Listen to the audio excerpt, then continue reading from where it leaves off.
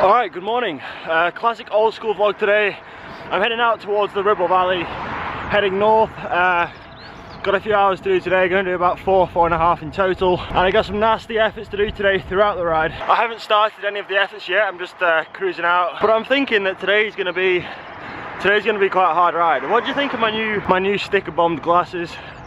Did this a couple of days ago. I know that like every man and his dog has sticker bombed Oakleys now, or sticker bombed cycling glasses. But I think when you do it yourself and it looks good, just makes it a little bit more cool. So I made it through all of the busy roads.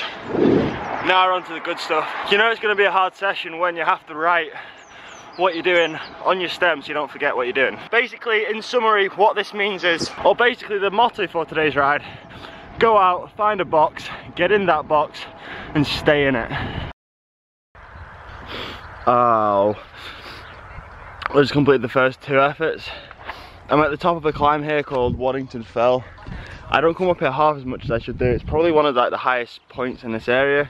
It's kind of around 1,300 feet. So it's not that high, but there's not that many high points in Lancashire in terms of like elevation. But I just love it here because there is literally nothing. Just open roads, hills, fields, and bike riders. But yeah, I'm gonna turn around and go back down. I love this descent, it's so fast. And then I'm just gonna loop around the Ribble Valley a little bit. I've got some more efforts to do yet, but I'm enjoying today's ride. It's nice to be out in the Ribble Valley, as always.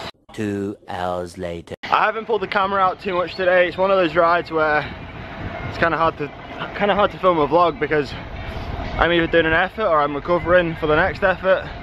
It's quite an intense ride today. But I'm just approaching the final hour now. I've done the bulk of the efforts today. I got a few more to do to finish up with some sprints and stuff. It's quite handy actually that there's no, well, it's Sunday today.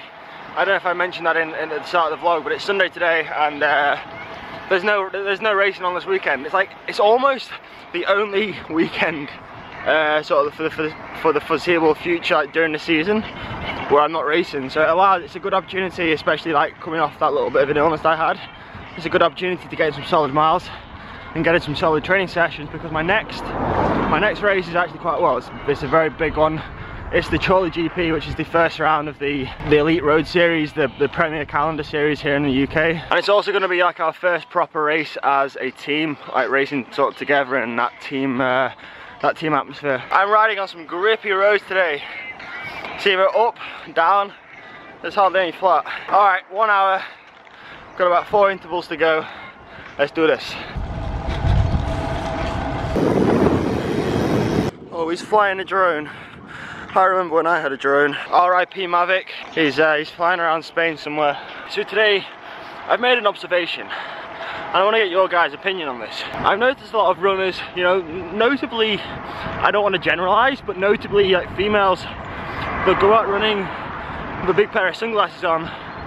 Why is this? I mean, when we cycle, we wear glasses to A, keep the wind out of our eyes, B, keep dirt out of our eyes because we're moving quite fast. Like, is that the same sort of theory behind running as well? I honestly don't know. Leave your thoughts and opinions and suggestions in the comments down below. I can only apologise for the lack of cycling content on today's video. Just coming to the end of what's been quite a hard ride. Some grippy efforts today and some grippy intervals. But all in all, it's been a pretty solid day out. I've got my training stress score for that ride today. It's been just over 260, which in layman's terms is quite high. Just over 4 hours of riding, and I stayed dry.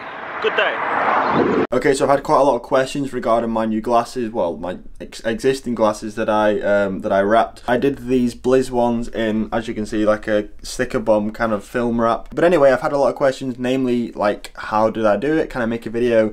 How you can do it to your own glasses, and I might make a video eventually, like how to do it, the process of it, content, but not right now. Like, if any of you guys want like this doing to your glasses, I am willing to do it, like not to make money, just to sort of cover the cost. My way to give back to you guys a little bit for watching these videos as a way to say thank you. So head over to my email address, send me an email, and like if you're willing to cover the cost and the time to do it, then I'm more than happy to wrap your guys Oakleys, cycling glasses, whatever brand, whatever the case may be. I bought obviously this sticker bomb wrap. I've got like a carbon wrap there, an Urbo camo wrap, this in like black and white art detail thing, which is pretty cool. So yeah, send me an email and I'll do it for you.